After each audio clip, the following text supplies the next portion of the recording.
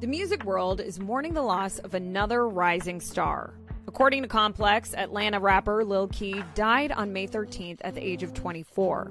The cause of death is not known at this time. The news was first confirmed online by his younger brother, Lil Keed, who posted an emotional Instagram tribute early Saturday morning, saying, quote, "Can't believe I seen you die today, bro. I did all my cries. I know what you want me to do, and that's go hard for mama, daddy, our brother's Nature, and white boy."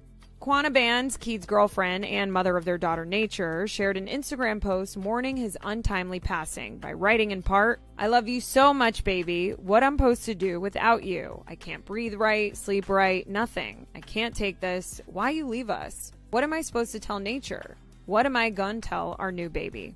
She added, "You was my boyfriend, my best friend, my slime, my twin, my ride or die." Born Rakid Render, Lil Keed was a fixture of the Atlanta rap scene, scoring regional success with early mixtapes and eventually rising to mainstream prominence with his star-studded Keed Talk to Him mixtape and hits including Nameless and Snake.